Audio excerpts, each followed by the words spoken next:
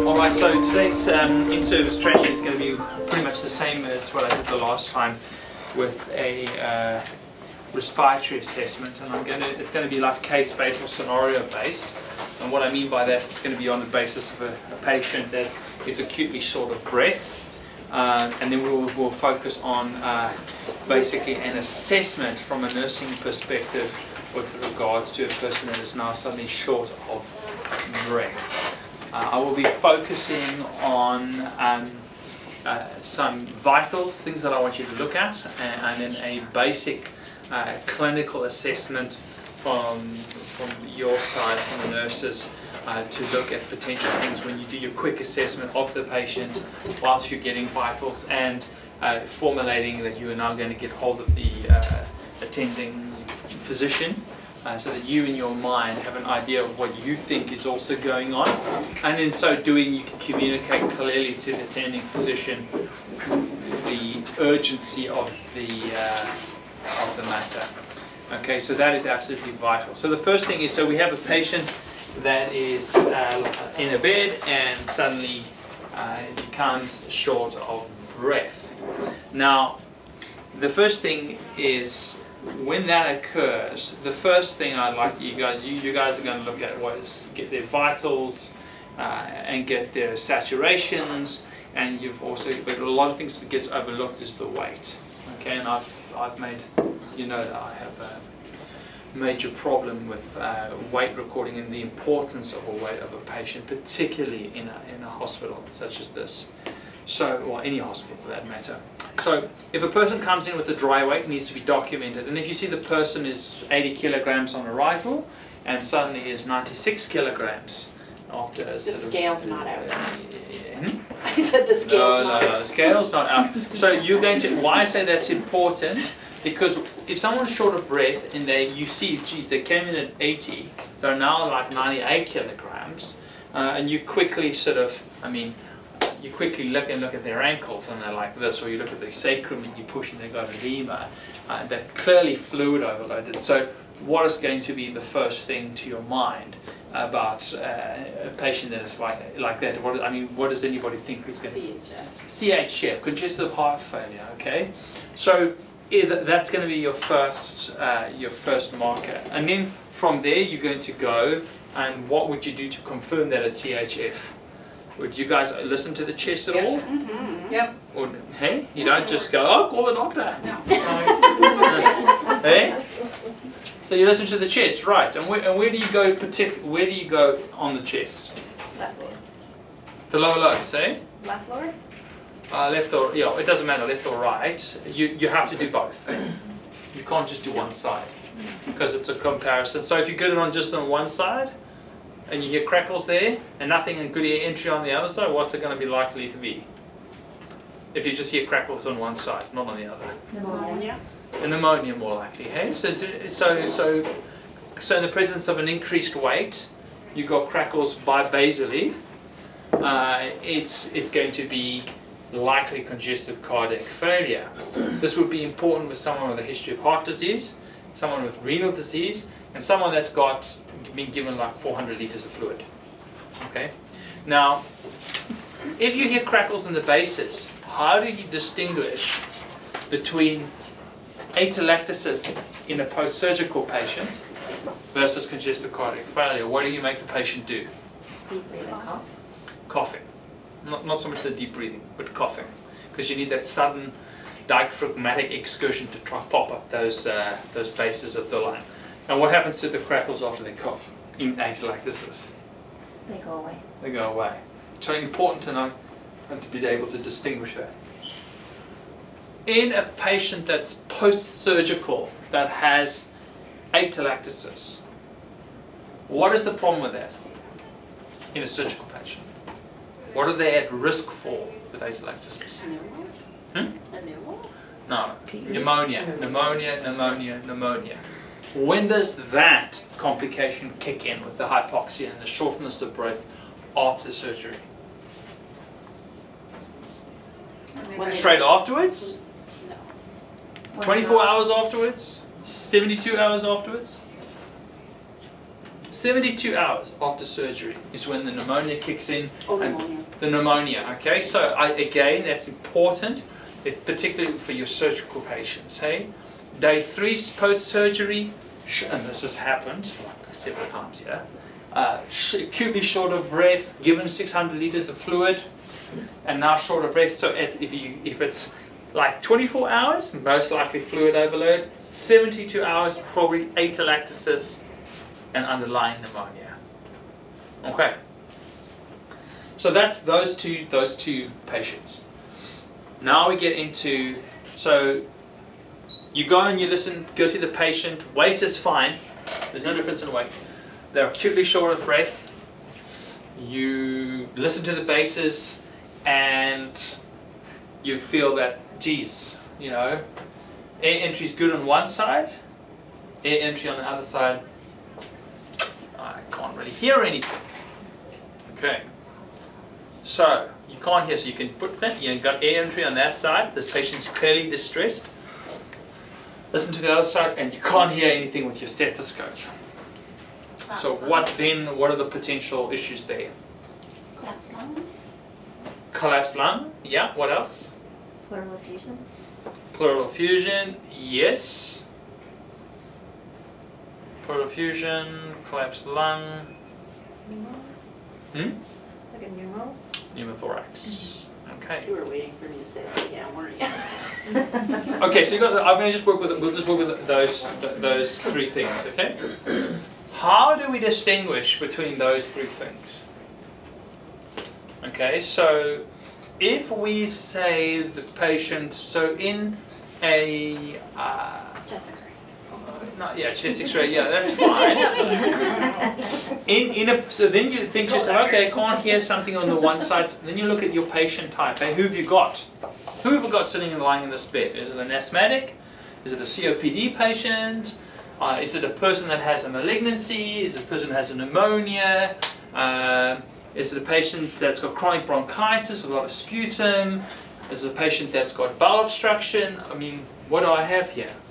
Okay.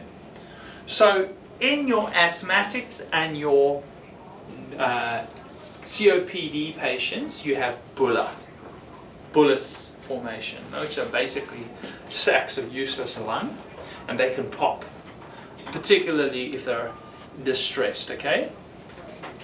And if you get a pneumothorax and a popped lung, what are you going to, you hear no entry on the one side, like you said, you've gone short of breath, they're busy puffing and puffing and puffing and distressed, you listen here, you listen, you can't get any of this out. So with a pneumothorax, how are you going to distinguish between a pleural effusion, collapsed lung, or a pneumothorax? What thing was going to help you? Where are you going to go next? So you're going to look, you're going to say, woo. So you just go straight here to the trachea. Okay? And I want you to do this often on normal patients. To kind of get a feel that the trachea kind of hangs to the right. If you feel for the sternum manubrium here, can you feel the angle here, the sternum angle? There's your two clavicles, it's right in the middle there. And you put your middle zap finger in there, and you feel with these two. So you go like this, and you feel for whether you can push your fingers in between the trachea to get a sense that it should be slightly towards the right. And you should be able to fit your finger on either side pretty easy, but more so on the left than on the right. Okay, but you need to practice on someone else, eh? You need to practice on someone else. The thing is, in a pleural effusion, which way do you think it's going to deviate? Towards it? Pleural pneumothorax. Towards the pneumothorax or away from the pneumothorax? Away. Away, exactly. So you're going to know. Okay? For a collapsed lung from either a mucus plug or an aspiration, or a foreign body, for whatever that matter, which way is the trachea going to go? Towards it. Towards it, exactly. Okay. And in a pleural effusion, a massive pleural effusion, which way is it going to go? Away. Away. So it goes the same way as the pneumothorax. Okay. So then, how do you distinguish between pleural effusion and a pneumothorax? X-ray. Yeah, Yeah. you can look at an X-ray, yeah, but with a If there's pneumothorax, any relief with positioning? no, not for a massive one. Remember, they're going to be distressed, eh? So, I mean, if you're seeing someone that's now really going short of breath and you're thinking, geez, what's going on here? There's been a precipitous decline, and you listen to the chest and you can hear there's no entry on the one side. There is another way that you can basically do it, is you can tap. Now this is something docs do, okay? And, yeah. So I mean, the typically if you get them sitting upwards with a massive pleural effusion, you're going to see the trachea is deviated away, and you're going to not hear anything, not going to hear anything, not going to hear anything. But by the time you get to the apices, which is right here at the top, or into the supraclavicular fossa, you should hear some breath sounds, and you should also hear, you may even hear like some sort of like this bronchial breathing, which is kind of like it just means that the inspiratory portion and when they're breathing in and out, it's the same length. You just hear this. It's if you drew a line, you would say inspiratory, expiratory is the same time distance. In fact, if you put your stethoscope on your trachea and you breathe, that's bronchial breathing.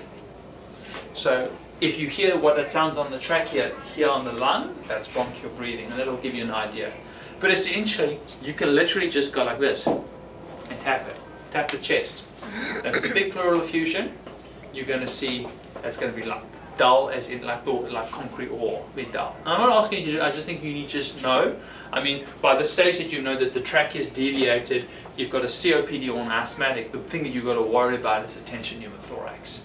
So that would you would tell the doc, listen, acutely distressed, I think it's a tension, the trachea is deviated, you need to come right now.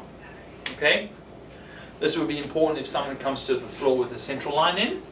So we put a central line in theatre, and they will come to the floor post-op, because they're not going to go to ICU anymore. They're going to come to the floor, and you're going to come and suddenly you see, geez, they're suddenly getting short breath, and you're going to feel the trachea, and you're going to say, oh my goodness, it's going well. Well, they've got a pneumothorax from the CPP being put in. Okay, and then so those are the two things that would be towards, or if it's towards, what are you going to hear? No air entry sound towards. You're going to put your steth, you're not going to hear anything. It's collapsed lung. That's also an emergency. Okay, that also typically happens in your asthmatics, your COPD patients, and people that aspirate. Okay, so next thing, we get there, the patient's short of breath. So we do the weight's fine. We listen to the lungs are fine. What else could it be? PE, right. Now, PE, what are you going to, is there anything clinically that you could say that it's a possible PE? I'll give you one way or the other. Pain on inspiration? No, they can get pleuritic chest pain, but that's not specific, okay? So, with a PE, this is the problem with it. Even clinicians struggle with it. A PE can be like a thief in the night. Hey, they're just short of breath, and you listen to the chest, and it's clear. You look at their SATs may be fine. Okay, if they're low, that helps you because you think there's a problem with oxygen exchange there. Blood pressure, the PE, up or down? Depends on the size of it. So the point here is there's no particular clinical sign that will help you to say yes it is or no it isn't. It's literally, you're going to say it's an inpatient, it's a risk factor. Risk factor. You can do chest x-ray, and there are signs on a chest x-ray to help you, but not easy to see. Okay? And the same thing is for an ECG, which you don't need to worry about, but a normal ECG does not mean there's no PE. Normal vitals does not mean there's no PE. So essentially what I'm trying to get across here, short of breath patient, clinical examination is completely normal from a respiratory assessment, it's fine in this. Okay. That also is an emergency. Okay. Then we get into, so we then have a patient that, so you have a shortness of breath, patient, you ask to evaluate a patient, you go see they're complaining of being short of breath, you do their vitals, that's fine, sats are fine, weight is fine, clinically they cannot find good air entry bilaterally, the trachea is nice and central, you don't think there's any issue, they don't have any other concerns. PE is, they're on Dalziel 4000 every day, so they've been given DVT prophylaxis, and they are batting along and short of breath. What else could it be? Cancer? No, I'm just asking mechanisms. So, yeah. Yeah, so mechanisms. I'm just talking mechanisms. Anaphylaxis. Drug reaction, that's a good, but you'll hear wheezing and all those things. So wheezing is obviously a sign of either a bronchoconstriction, asthma, asthmatic attack. So is it recurrence of the asthma, COPD, or what? But now they're completely clear. What else causes people to breathe fast? Anxiety. Anxiety. Absolutely. Okay, absolutely. But before that, before you get to the being anxious, they're batting along and they just keep breathing. Allergies? Breathing. Septic? Why do they breathe like that? In Trying situs. to offload What? CO2. Sorry? CO2. Why? I don't like being put on the spot. Sorry? Why do they want to offload CO2? Because you can't live off CO2. You're right, but why? What do you mean why? Why are they blowing the CO2 off? Because they're compensating For what? for Why are they blowing the CO2 off? metabolic Come on. acidosis. Absolutely. Good job. Yeah, Speak yeah, up. absolutely. So, and that is something that anybody that has a metabolic acidosis, in order to keep their pH normal, they're going to hyperventilate to blow the CO2 off. So before we start telling people are anxious and nuts and all the rest of it, just consider that you've got all these things. Is this a metabolic acidosis? Particularly our diabetic patients, particularly if they've come off a DKA infusion that's running on the ward.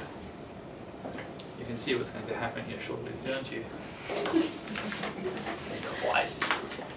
So for a DKA infusion, so that's you stop that, you give the sub-Q insulin, you're starting them on the NOR, the insulin infusion is coming off, and you see 2 to 3 hours later they're starting to hyperventilate, complaining of abdominal pain. Well, guess what? They have a metabolic acidosis reoccurring and hyperventilation. So don't ever discount that. And that can become from acid for ODs, etc. Okay? So shortness of breath, or the perception of shortness of breath, has many, many different causes. Okay? All I need from the nursing aspect is you guys to appreciate the pathophysiology of what's going on. I'm not asking you to make a diagnosis. I'm just asking you to appreciate the situation so that your own clinical skills are enhanced, and that when you communicate to the attending physician, that it comes across like, holy mackerel, this nurse knows what they're doing, I better come and check it out. Do not be fearful for being wrong. You know what I mean? Don't be scared of being wrong. Okay? Because all it means is that you're thinking of what you're doing. And that's all I want, is I want you to be processing the information in front of you so that you can deliver good care to the patients, because you know them better than we do. Okay? And then communicate that across. So as long as you remember the steps, you look at the weight in terms of vitals in particular. We all know blood pressure, we all know saturations, we all know that. The weight is important to guide you what's going on. What type of patient, you listen to the bases of the lungs to see if you've got equal entry basally. Okay, you then assess the trachea, and if all that is clear, and you still can't find anything, PE, are they on DVT prophylaxis? Yes or no? If that's all fine, make sure that you're considering, is this potentially metabolic from drugs, medications, renal failure, all those things, DKA and what have you. And if that's all okay, if you think it's okay and it's an anxiety thing, you could still say, oh, probably anxious, but I need a second opinion. There's nothing wrong with saying, listen, could you please come and see this patient? Okay? All right.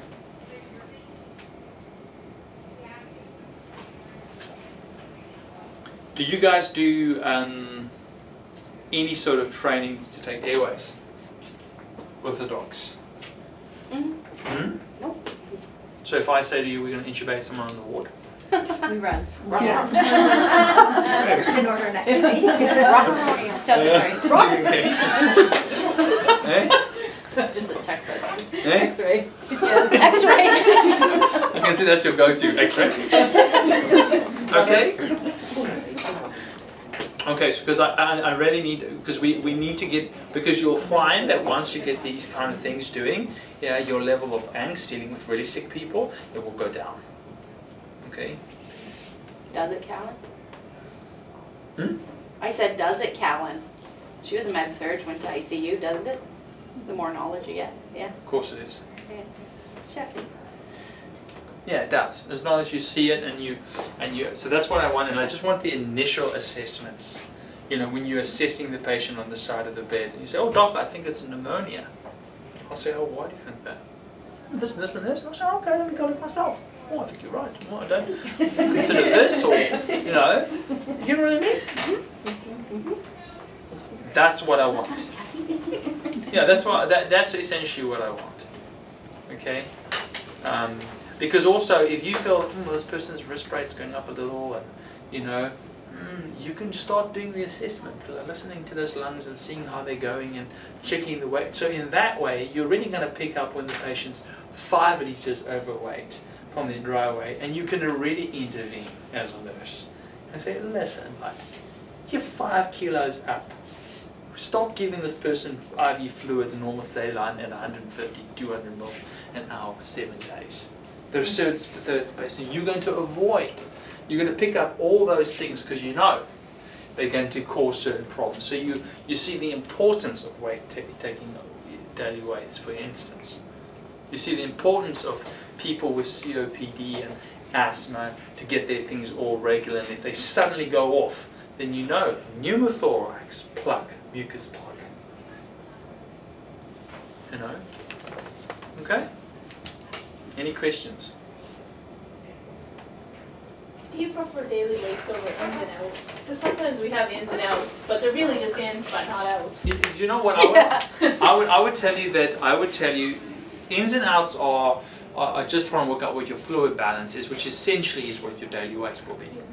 So if you are 80 kilograms dry on arrival, dry weight, you don't have congestive cardiac failure, preoperative, and now you're suddenly 85 kilos or 87 kilograms, well, if you did all the ins and outs, you'll be 7 liters plus. So it's just a good way of getting to that position. Because at least a weight is accurate.